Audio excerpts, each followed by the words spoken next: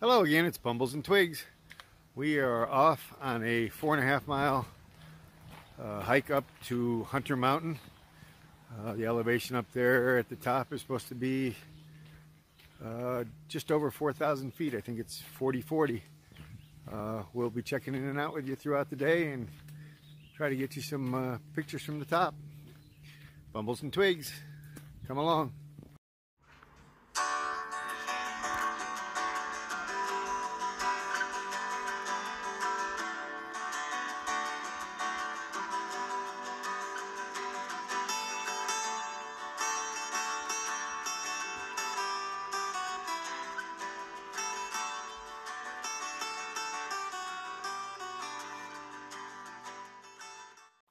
Hey, just a quick check-in here for you. Still climbing Hunter Mountain.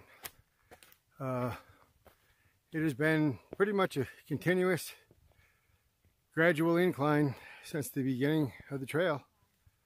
And there's a few steep spots in there.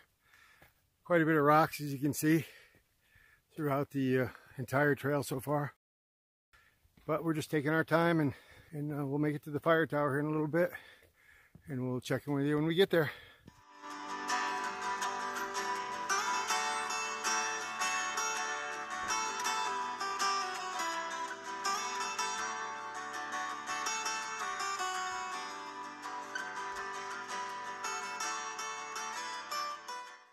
Well, we did it.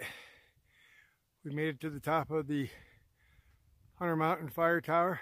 We're going to climb this. We'll give you some shots from up there. Right now, I think we're at about 4,050 feet. So we'll give you some shots from up at top. Actually, there's the sign right there. 4,040 feet.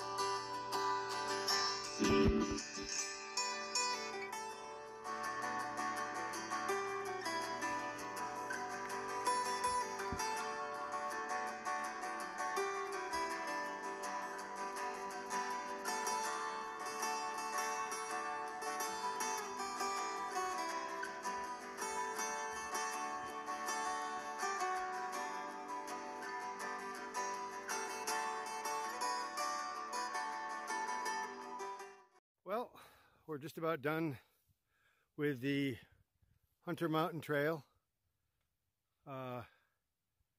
This was a challenging trail. It is not our most challenging trail we've ever done before. Not the longest trail we've ever done before. This one was just about 5 miles, but it was non-stop.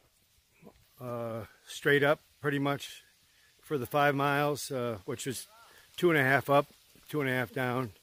A lot of rocks, so it wasn't just a pathway. So yeah, 5 mile hard hike, but a great hike.